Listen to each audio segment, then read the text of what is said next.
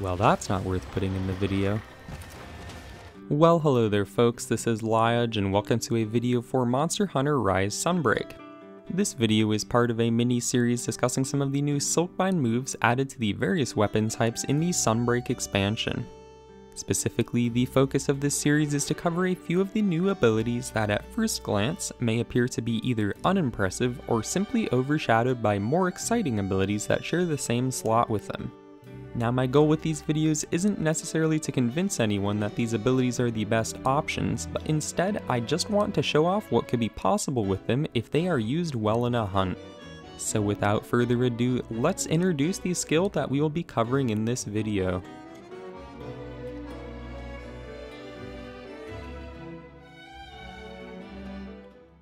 Okay, so today's skill will be the Sheathing Retreat Silkbind for the Lance. This should hopefully be a shorter video than the ones for the last couple of skills that I covered, but I did originally think that I could fit 5 skills in a single video, and then I ended up talking about Wire Step for 30 minutes, so we'll have to see. Alright, let's start with a bit of background information. So the Lance is a weapon that I have always loved to play, but as of Monster Hunter Rise, I never quite managed to play it in a way that felt good to me. Now of course this meant I was quite excited for the new moves that Sunbreak would add to the weapon. Initially, when we got the previews for each weapon that showed off 2 of the new moves, some of us had rather mixed opinions on what we were shown for the Lance.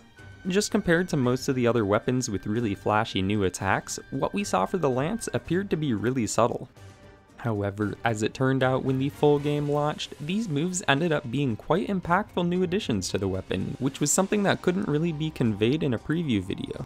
But for those of you who were following the previews, you would know that these new moves are the Shield Tackle and the Skyward Thrust Silkbind, and neither of these are what I will be covering today.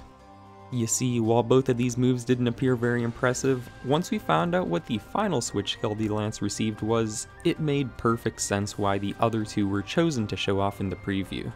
Because here's the thing about the final new Silkbind Sheathing Retreats, it looks kinda pathetic. So let me get started with some basic information about this Silkbind. The Sheathing Retreat can be equipped in the switch skill slot for the input of left trigger plus the top face button.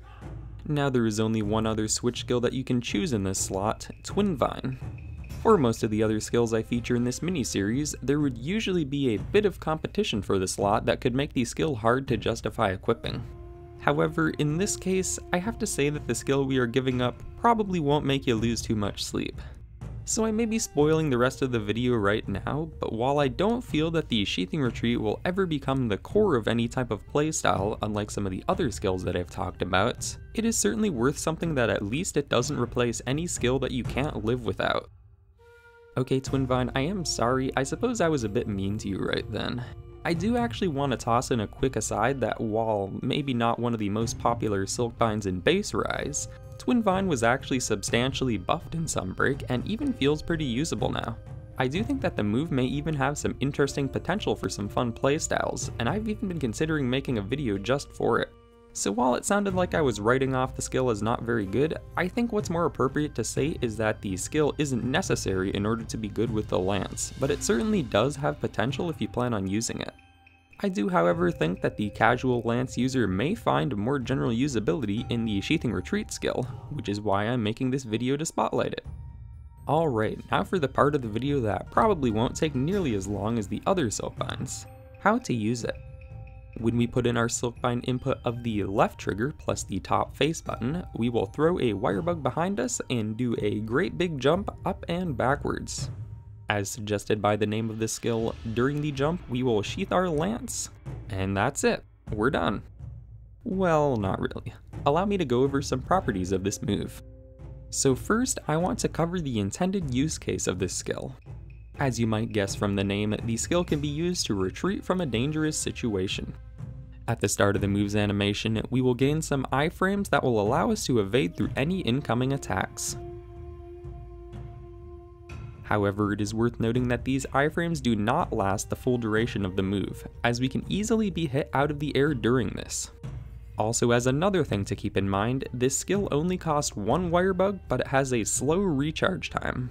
So make sure not to use it too often or you will very quickly find yourself not having any wire bugs available.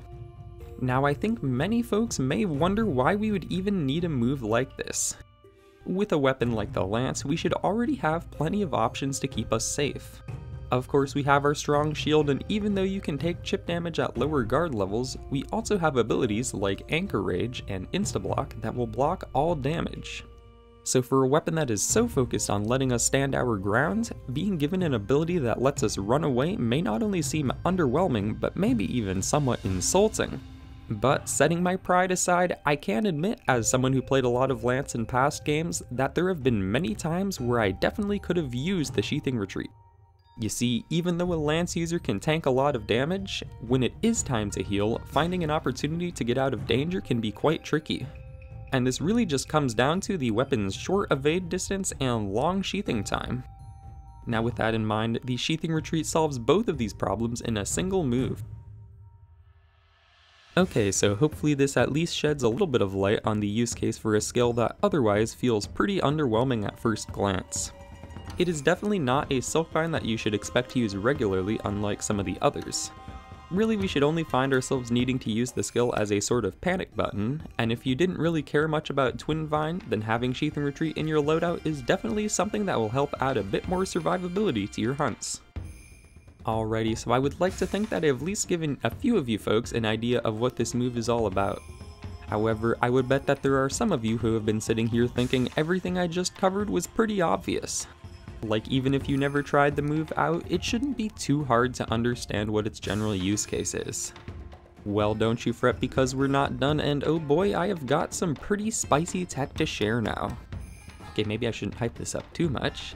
I'm definitely not the first person to discover any of this, but maybe some of you will at least be like, huh, I hadn't even thought of using this move that way, and if so, then I can feel accomplished.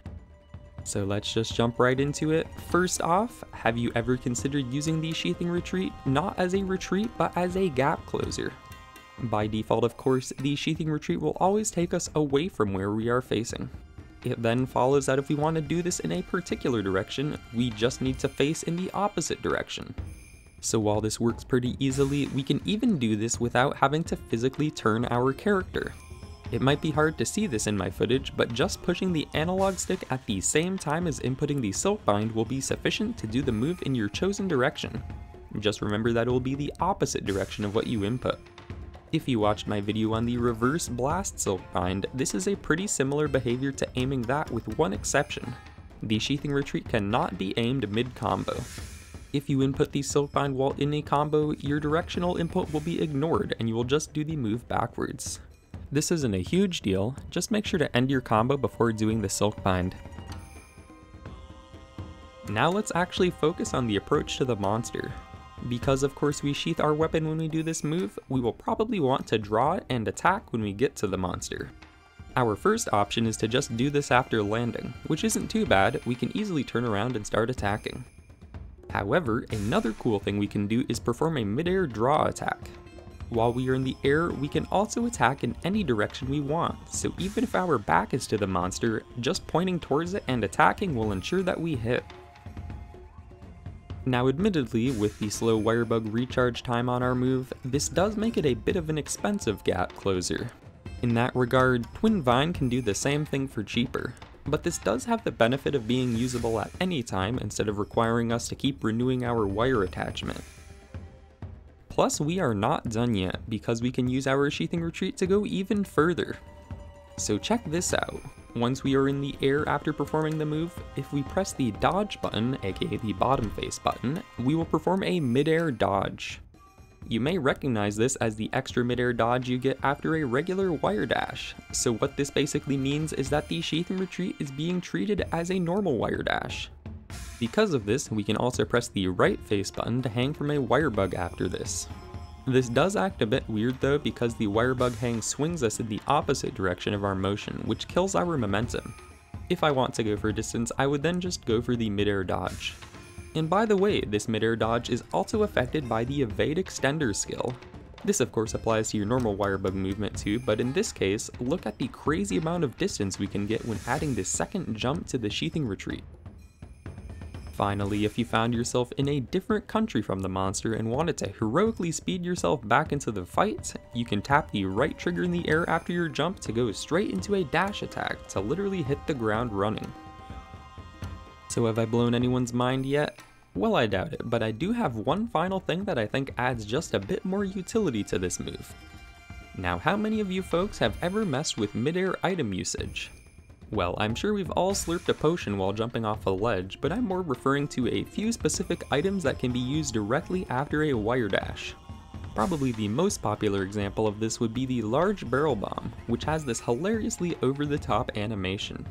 Well, since we've discovered that the Sheathing Retreat basically counts as a wire dash, then you can probably guess what's coming next. Yup, so once we do a Sheathing Retreat, we can use any item that would be usable after a wire dash. So for example, we could very easily jump over a monster's head and dunk a barrel bomb on it. Well, in Master Rank this probably won't be worth very much, but it's pretty funny still. Now on the more useful side, we can use this move to let us quickly toss out things like flash or sonic bombs. Because the lance is so slow to sheath, it would usually be pretty difficult to use one of these with good timing. But with the Sheathing Retreat, we now have the ability to capitalize upon opportunities to use these items. This still won't match up to the speed a sword and shield can use its items, but still, it's nice to have the option open. Okay, I promise I do not have any more secret tech that can be performed with the Sheathing Retreat, well, at least that I know of. As usual, I will now wrap up this video with a few clips of me applying what I have covered into some demo hunts. Because this move isn't one that we will mix into our core gameplay, this clip segment won't be quite as long as the past videos. Instead, the clips will just be some quick examples of some of the skill's use cases, so let's check them out. First, let's get a couple examples of using the Sheathing Retreat as a proper retreat. This first case is pretty simple. I am pretty beat up and I need to heal, so with a Sheathing Retreat, I can put some distance between me and the monster and do my heal. Now this next case is a bit different. Even though I blocked this fire breath, the ground flames have set me on fire. So the lance has a bit of a problem when this happens. When you roll a few times, you can put yourself out if you're on fire. However, the lance cannot roll, and thus we are unable to easily stop it. Then I suppose in this case, the Sheathing Retreat is pretty useful, because once we are sheathed, we can then roll as normal to put that fire out. Similar to Fire Blight, we also have Hellfire Blight, which can also be put out by rolling if you do not want to explode. But we can do even better.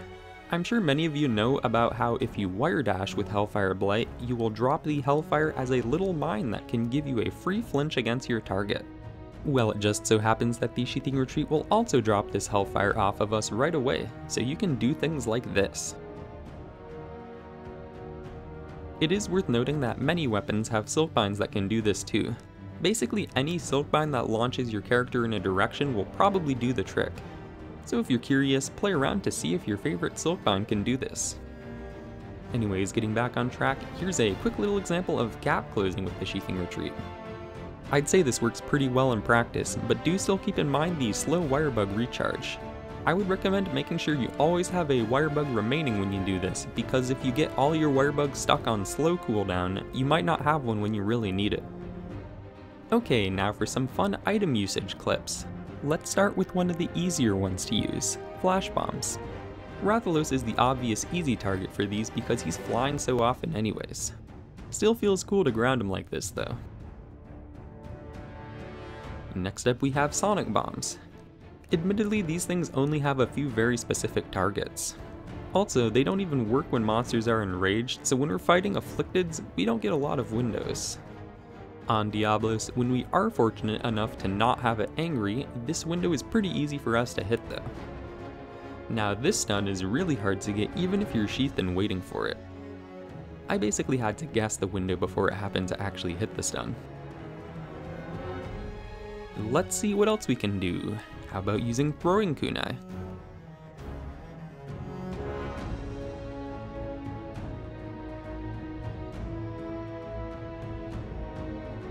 And while the barrel bombs really aren't that great for pure damage, we can do stuff like this with them. Finally, we've got a couple handy hunting helpers that don't mind being thrown at things. I always neglect to use these, but the elemental beetles are always handy to keep on hand.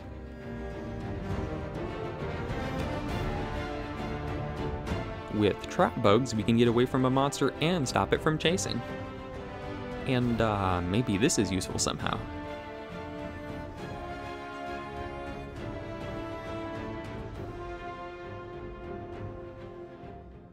Well, I think it's about time to wrap things up, so let's go over some conclusions. First, I do not think that the Sheathing Retreat is a Silkbind that you will find yourself using constantly. This isn't a bad thing though. Not every Silkbind is meant to be one that you are spamming as often as possible. When it comes to what we can use the Sheathing Retreat for, I honestly think that the skill is more versatile than I originally thought. We of course have the use case of getting you out of danger, but both the repositioning and item utilities of this move are cool bonuses that I didn't originally consider. So maybe if you were originally underwhelmed when seeing this Silkbind, perhaps you may now want to toss it in your loadout and see if it provides you just a bit more utility for your Lance gameplay. Okay, so that's gonna do it for this video. Once again, I ended up taking quite a while to get this video finished. In this particular case, I had the video about 90% complete a month ago, but I just kept putting off finishing it. So I do apologize for the delay. My plan still remains to get 2 more videos out in this mini-series and then taking a look at some other potential content for Sunbreak. Of course, if you enjoyed the video and want to see more in the future, the like and subscribe are always appreciated. Anyways, for now, thank you very much for watching and I hope to see you again soon.